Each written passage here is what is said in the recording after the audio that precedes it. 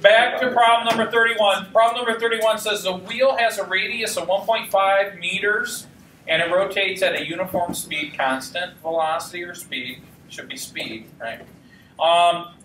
If a point on the rim of the wheel has a centripetal acceleration of 1.2 meters per second, what is the point's tangential speed? All right, so we're going to draw a picture for this one because it warrants it. So I got a circle, okay, and the radius of the circle is 1.5 meters.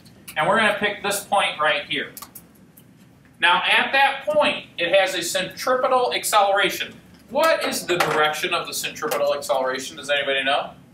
That way. What's that way? Towards where? Yeah.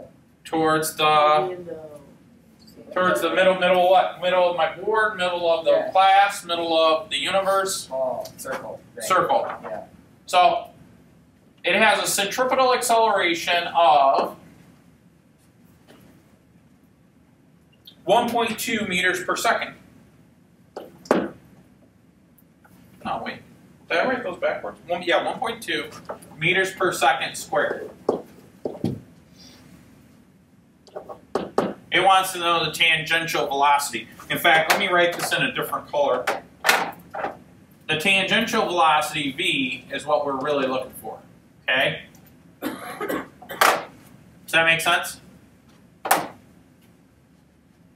Now, so think of like a car and the wheels on the car.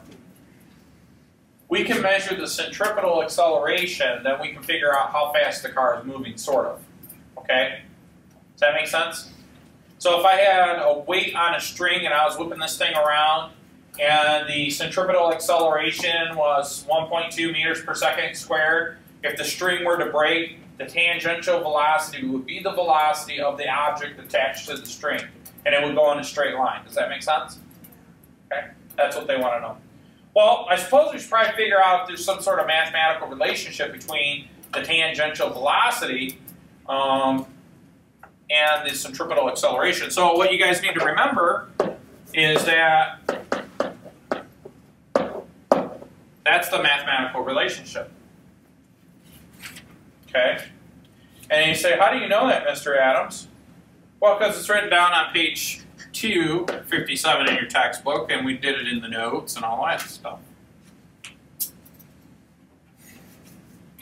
Now, I haven't talked about this at all yet, but we said that whenever we solve a physics problem, first thing we do is read the problem, right? Second thing we do is draw a picture. Next, we label what we know. We figure out what we need to know, then find an equation. What's the next step?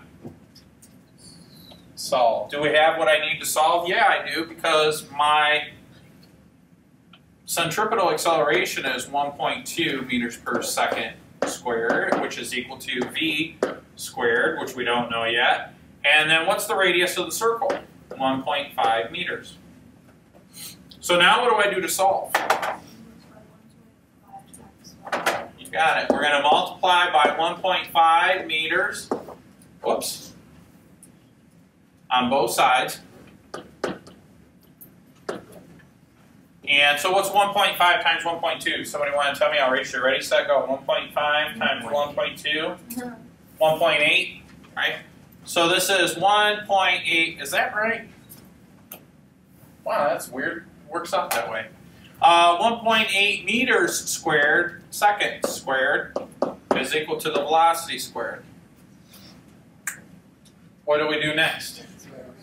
Take the square root of both sides. What's the square root of 1.8?